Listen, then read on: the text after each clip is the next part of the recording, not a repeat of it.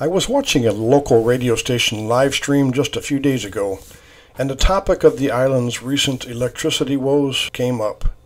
There's load shedding over the weekend. Is there someone we can blame? Dude, that's some Jason Bourne stuff you got going on. Good morning, General Moreland. Good to have you online. Good morning, Ray. Bill Parkinson introduced legislation over the weekend to make it easier, I guess, for GPA to take care of, handle procurement for the maintenance of the diesel units that we've got. Yeah, it's called a Band-Aid, Ray. Oh. The whole system's falling apart. Get ready for 24/7 load shedding. Many people here have been complaining about the inconveniences that they are experiencing through recent load shedding events. And while I might admit that this is not something we are accustomed to as Americans, it is steadily becoming the new reality that we live with today. In recent months, and specifically since Guam was hit hard by Typhoon Mawar, the island's electric production capacity has suffered. Rotating brownouts, referred to as load shedding, have become the norm here. Load shedding happens when a power supplier cannot meet the demand for electricity, and the supplier will cut power to parts of the grid to protect power generating assets. One of the reasons load shedding is happening here on Guam is because of increased power demand outstripping local power capacity in conjunction with electrical generation breakdowns and recent environmental challenges. In the wake of Mawar, the challenges on our already fragile power generation infrastructure are on the rise. Guam Power Authority informed its customers this past August that potential outages were likely and will be conducted according to a published schedule, only if the anticipated demand from customers between the hours of 4 p.m. to 11 p.m. exceeds GPA's available energy capacity. Since then, GPA has been implementing these rotating outages lasting up to 1 hour, reconnecting all affected customers at the top of each hour, if not sooner. Whether in Guam or the Philippines, life on an island is challenging enough, and for the utility operators dealing with both routine problems and sometimes very unusual ones,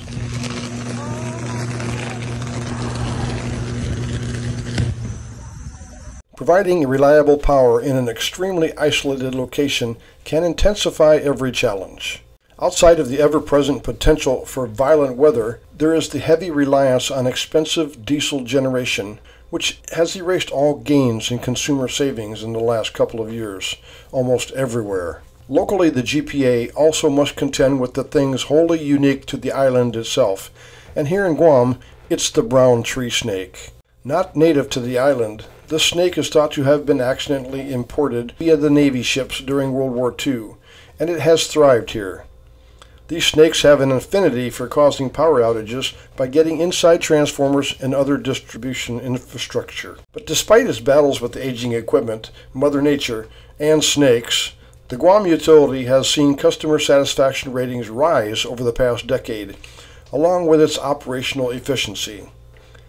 After receiving a smart grid investment grant in 2010, the grid modernization effort began with the deployment of the advanced metering infrastructure, which lowered power cost and improved service, according to officials at GPA.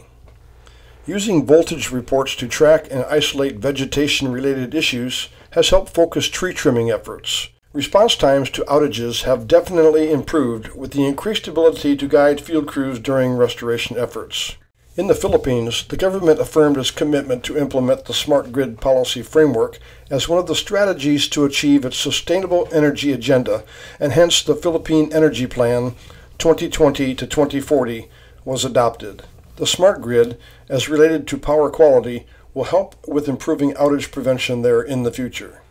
When a company becomes consumer-centric, customer service becomes paramount and expectations will rise. When those expectations are lowered, everyone cries. The concept of consumer centricity remains evasive in the Philippines, where expectations throughout much of the country there is low. At the beginning of this post, I mentioned I was tuned into a radio live stream broadcast. I heard so many negative comments that I just had to chime in. I suggested that many Guamanians should spend some time in the provinces in the Philippines, and they will stop bitching about load shedding. They will also come back to Guam with a renewed appreciation for what we have here. Another viewer couldn't believe that I was advocating for lowering our expectations and then proceeded to call me crazy. Over the years, I have written countless blog articles and have done several videos where I suggest not packing one's suitcase full of expectations when moving to this part of the world. This is Southeast Asia, and it is what it is, or like they say in the Philippines, bahala na.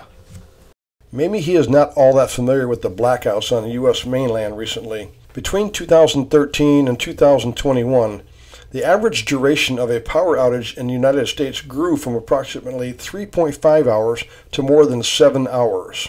A Wall Street Journal analysis found that over the last 20 years up through 2020, the number of annual major outages in the United States increased from less than 24 to over 180, and it's gotten worse in recent years. According to Business Insider, the length of outages in 2020 was double what it was in 2013. A report last year by the American Society of Civil Engineers found that 70% of transmission and distribution lines were far past the second half of their expected 50-year lifespans. I'll leave a link to that Business Insider article in the description box below this video. But it's not just the weather or the climate that's making the U.S. electrical grid shakier. Maximizing profits has taken precedence over reliability and is resulting in an electrical system plagued by lagging maintenance and soaring costs. In summary, America's energy system is woefully unprepared to handle an uncertain future.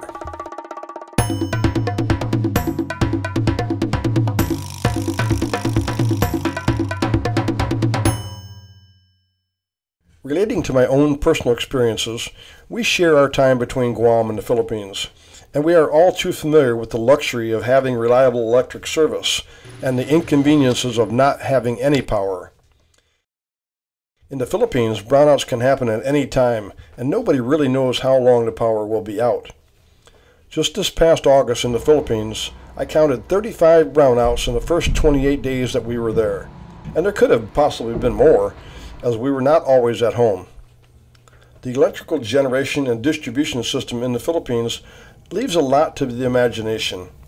Here on Guam, we rarely have unscheduled outages, and when we do, we tend to get it back relatively quickly. I will point out, as seen in the video here, that most of Guam's main transmission lines have been well hardened with huge concrete poles that can sustain even the strongest of storms. But that's not to say that Guam doesn't have its problems, like with aging equipment. With aging equipment, the expectation of failures is not well received here in Guam. Most of the blame by local folks seems to be aimed at leadership and the government for the problems that Guam faces today, and it's very possible that they have done the best that they can. But I will say this, the boots on the ground folks deserve more credit than they get for all the great work in keeping outages to a minimum.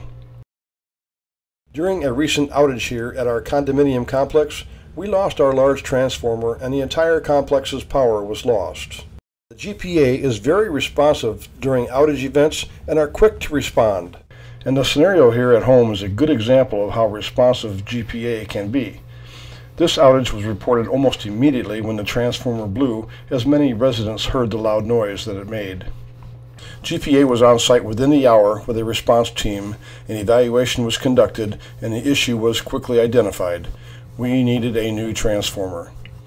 But the scope of this transformer replacement project was not a simple one. Access first had to be gained to the transformer site, which meant dismantling the tennis court fence. My initial thoughts were that we would be without power for an extended length of time, like maybe a day or two. If this were to happen in the Philippines, it could take several days to get this remediated. At the onset of this outage, I was already planning to spend most of the day in the water to stay cool. 4 hours later, our power was restored, and in the end, not even my nap time was delayed. Personally, I can't tell you how grateful I was for these GPA workers to get our power back so quickly, and I think it's unfair that they take a lot of heat from the consumer at large. On Guam, just like in the Philippines, There are benefits to living in a metro area as opposed to living out in the farthest reaches of any electrical circuit. And when you find yourself living at the end of the line, you tend to get serviced last also. We as Americans have a lot to be thankful for this Thanksgiving, and much more than many Americans will ever know. To everyone, I wish you a happy Thanksgiving, and thank you for watching.